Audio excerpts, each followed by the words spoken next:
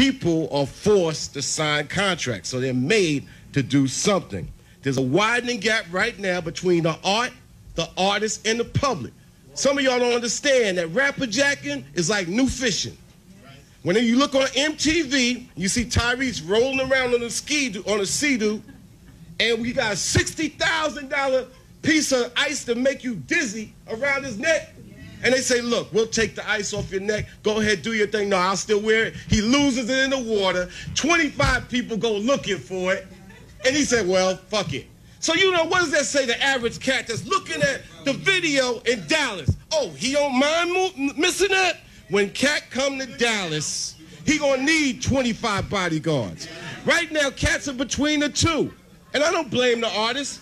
How the hell you gonna be between the public and also the NYPD?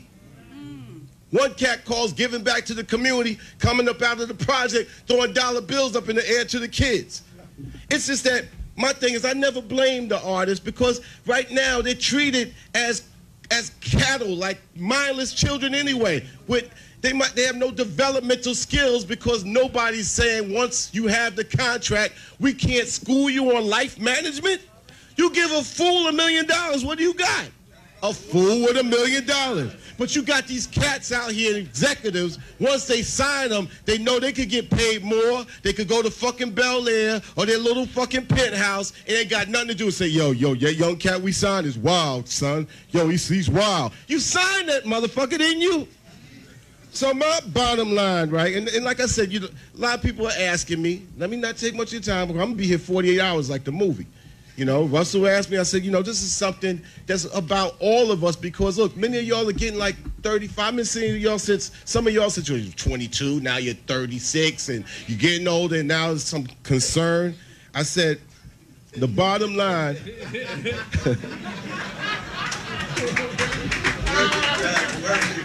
the bottom line, black people across the country, some of y'all might not know this, but life to them is images and perception.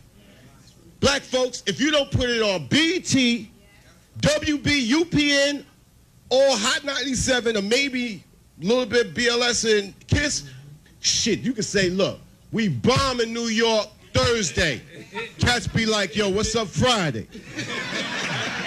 Y'all, you know, really, I'm gonna tell you this point. That, look, first of all, intelligence will save your ass anyway. Me and Dr. West have spoken, you know, he allowed me to come to Harvard. I've been speaking on this subject for 14 years at a collegiate level to look at 350 white kids taking notes while black kids might want to go to that frat party. But understand this, images control perception. Young people, perception is everything. You have to study Nazi propaganda to understand what's going on with the transmission of media images. Absolutely. You have to know the fact of advertising and subliminal seduction. It ain't nothing new. You have to understand there's a guy called Noam Chomsky that influenced me to make Don't Believe the Hype. You got to understand when they have a revolution in the country everywhere around the world, what's the first place they fucking attack? They take over the television station and the radio station. Look, it's called a coup. They start there. Look, if Hot 97 was to die tomorrow, some crackers that called themselves the home of hip-hop wasn't even at KRS-One Hip-Hop Appreciation Week. Well, yeah, the home of hip-hop. Who said? Because you motherfuckers financed that shit? If they was to die tomorrow, I'm sorry, Stevens is my man, BET's owned by Viacom, that means it's that much more for me to get up in their ass. Absolutely, yes. They was to stop tomorrow, that's radio and TV. UPN and WB decided to go to fucking XFL shit like they did. You have to wonder whether we be better or worse. Talib all of a sudden got like equal platform. I'm saying all we asking for is fair trade. Cats like he, the Roots, Common, we're not saying they're better than whatever. We're saying equal platform, the yin and the yang. In martial arts, in life, everything is balanced. We're balanced people. But when you look at the balanced people, People are not even, you don't even understand the effect. The Nation of Islam is here, not as a poetic, oh man, wow, symbolic thing. These cats is in the cut. My guys, Brother James and Brother John, they're security in the school systems in Baltimore. What y'all really need to have this in the middle of a school system.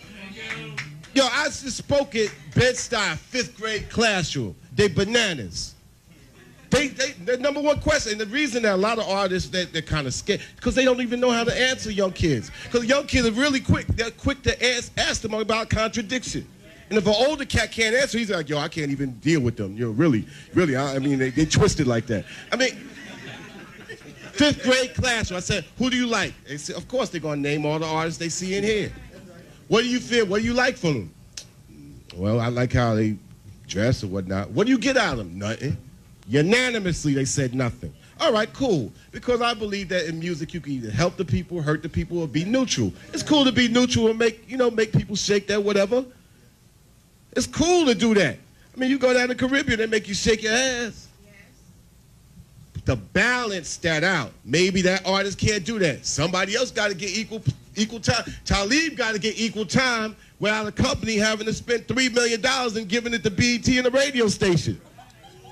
We got motherfucking Crayola going on, y'all. Last point, before I step out and get some water. I'm telling y'all what's going down. It's antitrust, and I'm telling Hillary right here. It's antitrust and collusion. Jermaine can't start his independent company by himself. He got to hook up with one of the white boys. Simple as that. It's like it's antitrust, meaning the startup entrepreneur cannot start up a record company, cannot get in the radio game, and damn sure can't get in TV. So you got to get one of the boys. I'm saying, okay, this is America. You get with somebody. Does that mean that you smash out the beginning of business? That's why these kids are talking about, son, I can't get put on because I can't build my shit. They in cities like St. Louis, they might start a record company, can't get played on the St. Louis station. Why? Because all the corporations are all in collusion with each other. It's a goddamn shame. Nobody is dealing with the fabric of black America or even the fabric of some of these white kids. Tired of having people come up to me like Time and Newsweek. But what do you think about white kids and Columbine and stuff like that? Been going on in the black community for the last 20 years. So it floats to the top because this is cultural exchange. Culture is supposed to be exchanged. Human beings are supposed to share culture. That's what it's about. But when the companies narrowcast us to be one-dimensional, what do you think white kids gonna do? They're going to want to pick up and want to take it from us, and they're getting just this much, and no wonder they're going to fucking act buck. Remember this as I leave, Tupac sold 5 million records when he was living. 22 million after he's dead. Now, cats ain't saying they trying to really die, but, you know, really, if they could get close to a line, because when it comes down to us, bad news is the only news. That's it. Thank you. Go ahead for Chuck D. Representing. Well, I think this is good, though.